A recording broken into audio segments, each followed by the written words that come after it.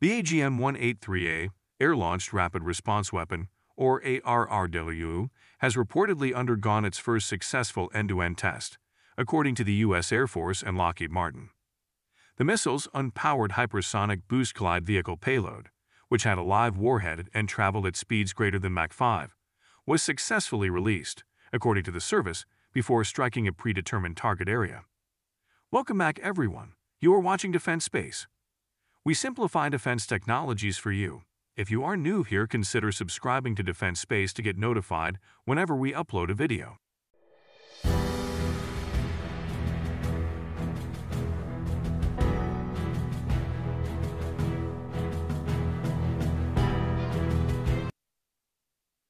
The AGM-183A is an air-launched rapid response weapon. It is shortly described as ARRW, which is a hypersonic missile with long range, which is designed, developed, and manufactured by Lockheed Martin for the U.S. Air Force. The missile is being developed under the U.S. Air Force's Hypersonics Prototyping Program element. The missile's software development strategy was released in May 2018, and the cybersecurity strategy of the program got the final approval in March 2019.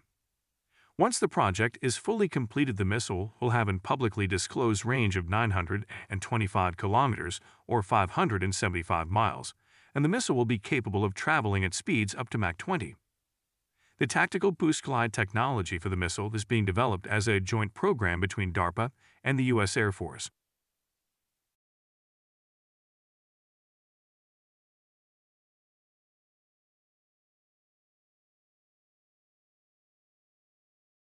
The AGM-183A employs a hypersonic boost glide system where a rocket propels its payload to high speeds. The payload is then separated from the rocket before flying as unpowered glider towards the target. The missile's aeroshell is dropped from high altitudes, and the hypersonic glider warhead is detached to glide and maneuver to the target at hypersonic speed, creating an impact equivalent to a powerful bomb.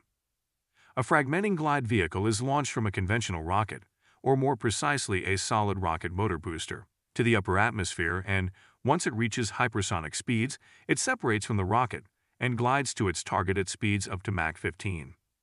At these speeds, there is no need for a conventional explosive warhead, as the kinetic energy alone delivered during impact would be enough to destroy most targets. According to a news released by the Air Force, the test took place on December 9 and involved a B-52 bomber from the 412th Test Wing, releasing the prototype off the coast of Southern California. The so-called AGM-183A all-up round has never been fired live before in testing.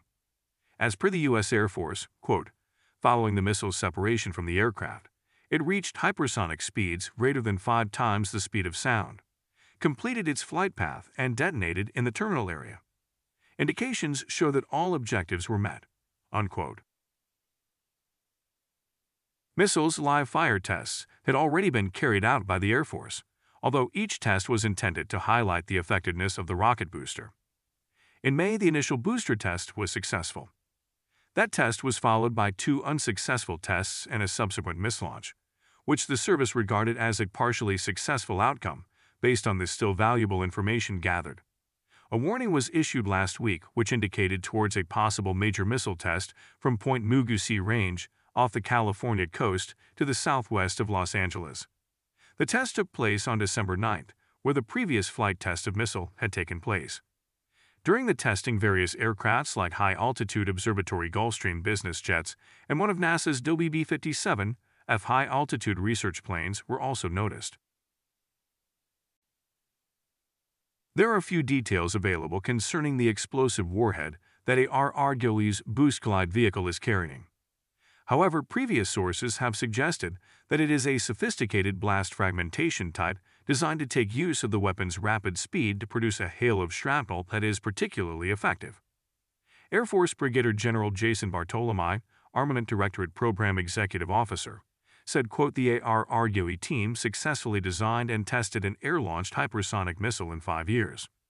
I am immensely proud of the tenacity and dedication this team has shown to provide a vital capability to our warfighter, unquote.